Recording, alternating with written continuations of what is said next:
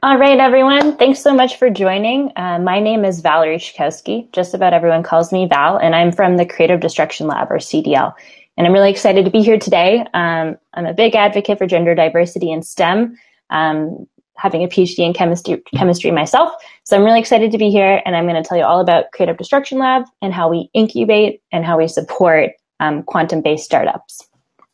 And I'll just say that if anyone has any questions along the way, I'm trying to leave a couple minutes at the end. So just pop those questions into the comments bar on the right, and I'll be happy to answer them. If not now, then love to follow up later. All right, so to get started, I'd just like to talk you through how CDL, Creative Destruction Lab, came to be.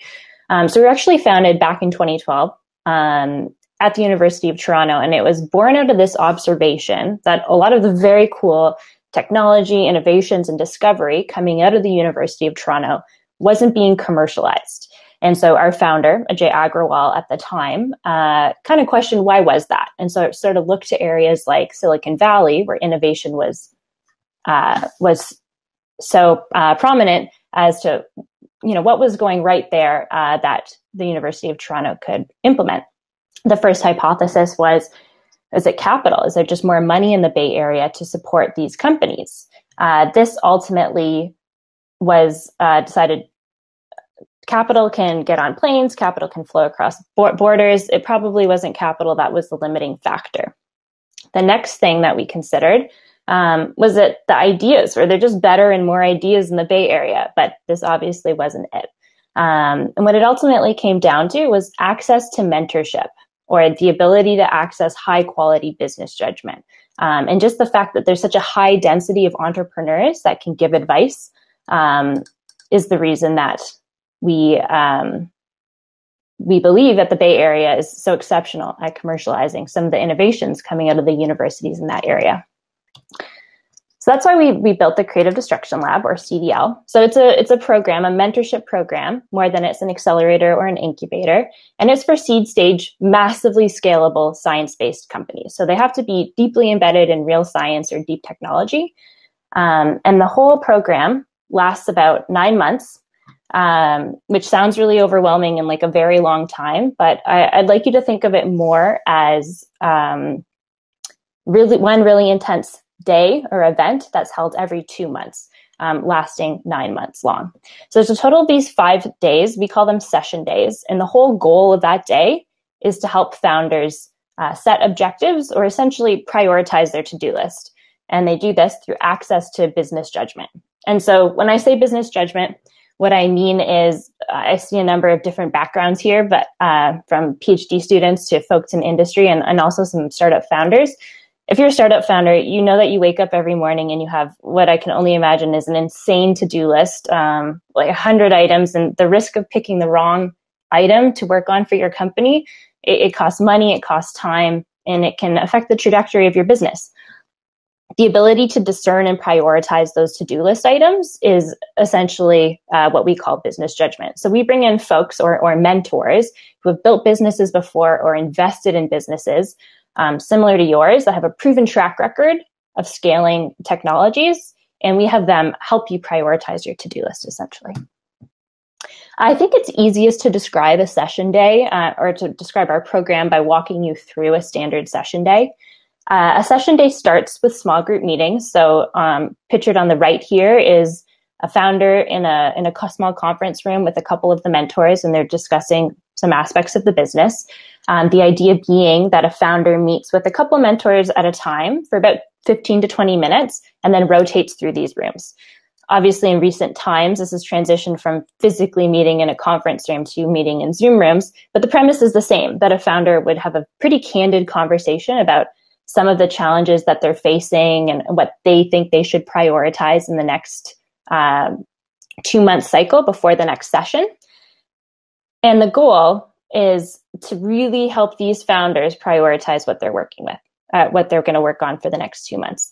The problem being that everyone's built a business differently. All of these entrepreneurs and investors have seen different ways to go about it. So as a founder, if you're cycling through these Zoom rooms or conference rooms, collecting a bunch of advice, sometimes that advice can be conflicting.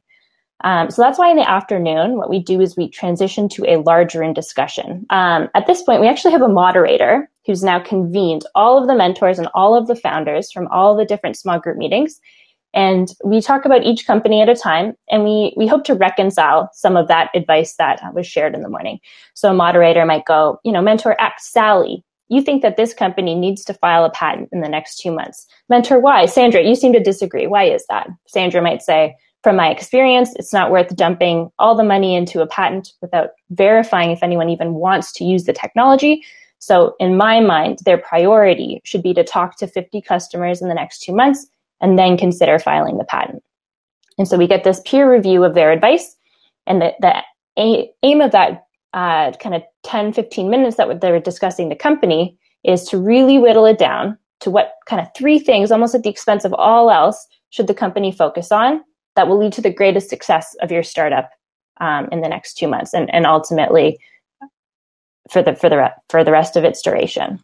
And it's also an aim that these goals are measurable, that we can kind of walk back into a session 2 months from then and say, yep, this founder completed that goal, that they need to be achievable within the 2 months. And that's an exceptionally hard thing to do. If you think about Elon Musk sending things to space, he had to break everything down into 2 month or smaller chunks, achievable milestones. And that's actually quite a skill that our mentors possess, and they help pass on to our founders as they develop technology roadmaps.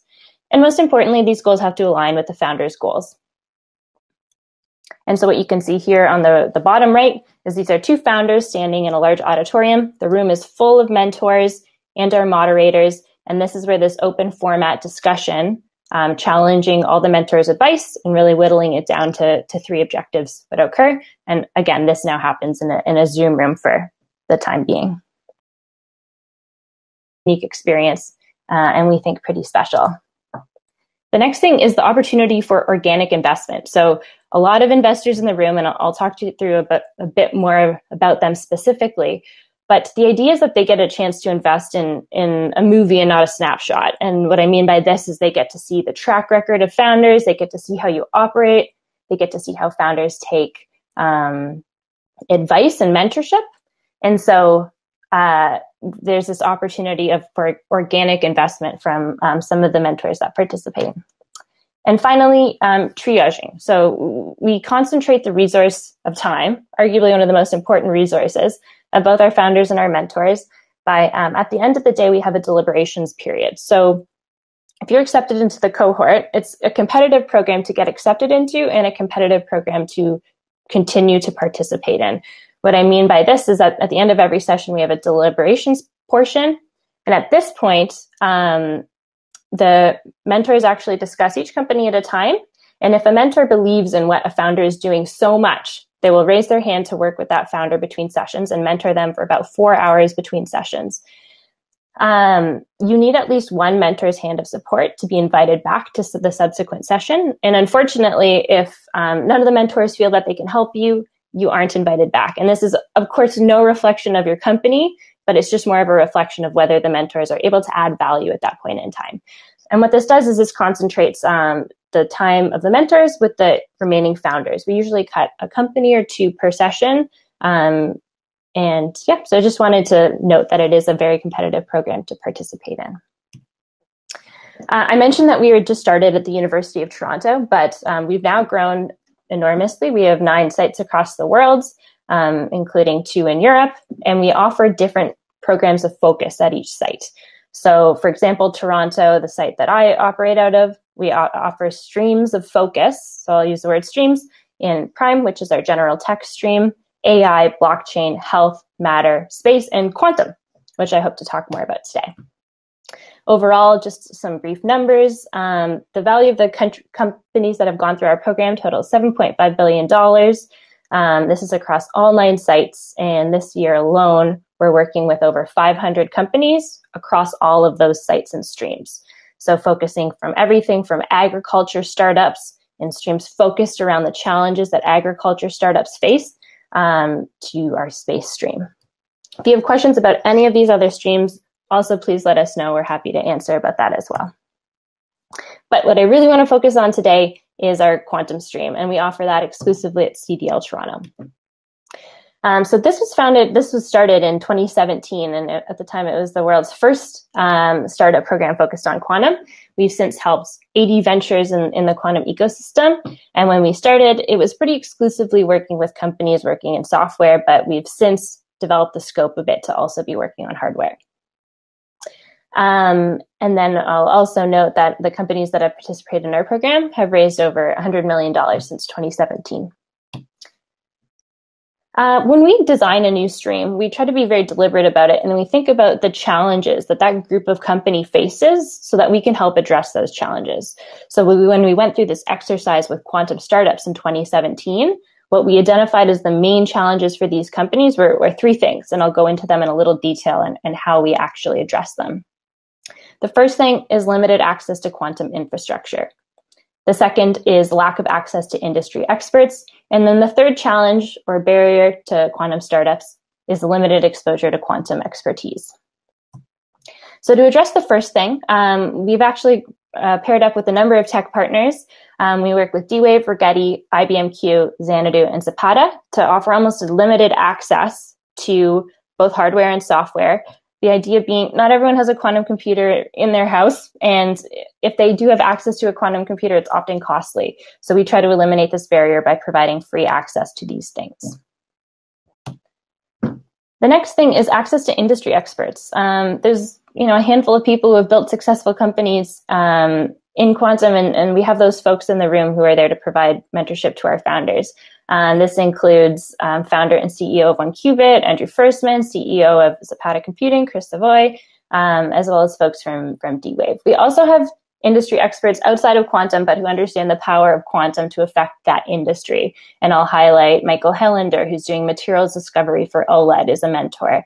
Marty Reed in environment and social governance, ESG, and Xiaoming Yin, who is an investor for Lockheed Martin, also interested in the quantum space. Other investors include Christoph Jerzek, a managing partner at Quantum Nation, and all the folks listed here who are there to provide mentorship to our quantum startups specifically. And then that final barrier is training with in quantum expertise. And so we believe some of the world leaders in quantum expertise: Roger Melko, Barry Sanders, Michaela Mosca, Artur Ismailov, and Joyce Poon, providing some more of the technical guidance and training throughout the program. They help weigh in on technology roadmaps and helping map out important technology milestones as you build your quantum startup.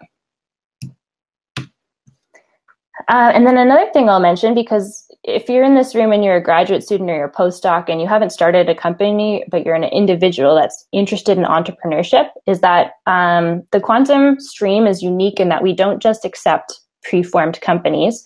In addition to accepting preformed companies, we also welcome individual founders to apply.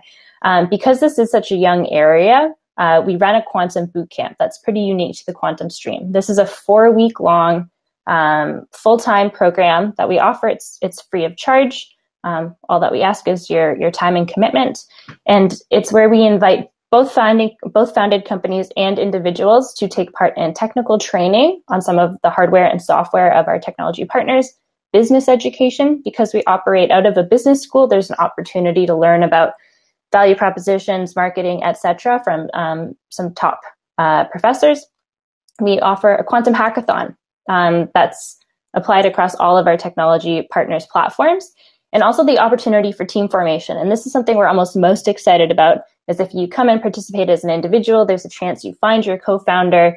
Perhaps you're a quantum expert, but you don't have domain expertise in finance, but a finance expert is in the room also attending the quantum hackathon.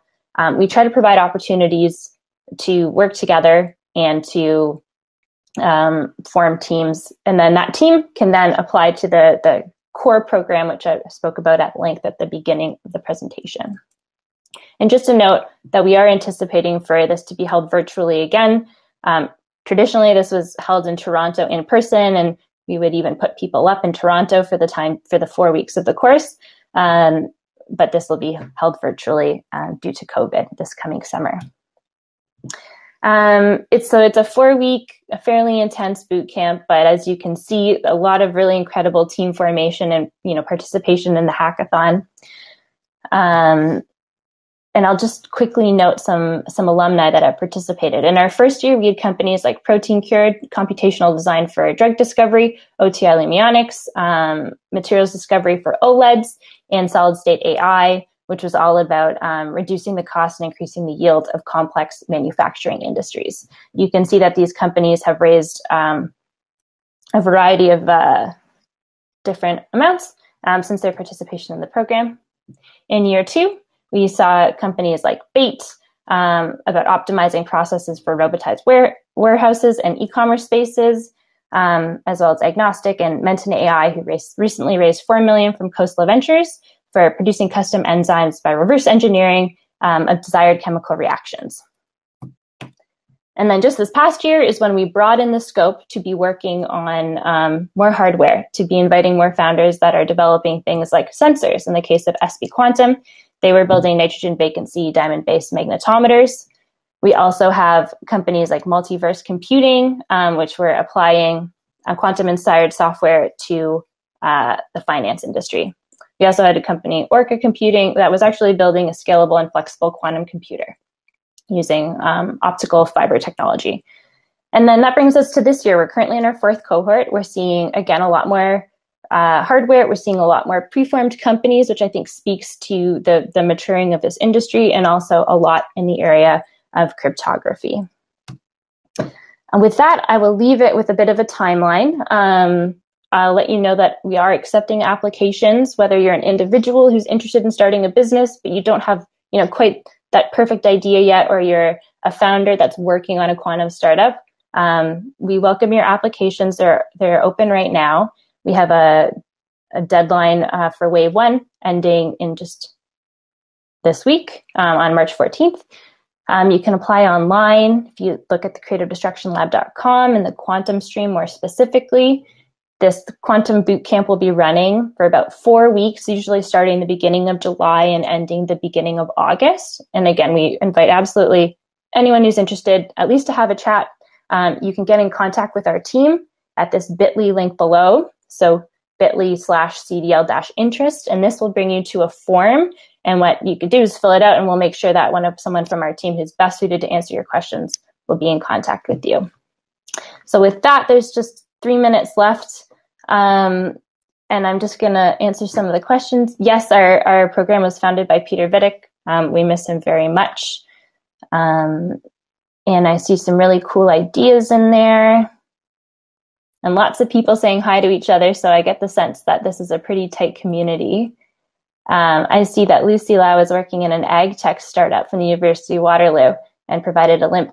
I'll encourage you to get in contact with our team. Ag at creativedestructionlab.com will be able to answer any questions, and I'm sure they'd love to hear about your company. And all right. If there's anything else, please get in contact with our team, and we really look forward to hearing about what you're building or what you're interested in building.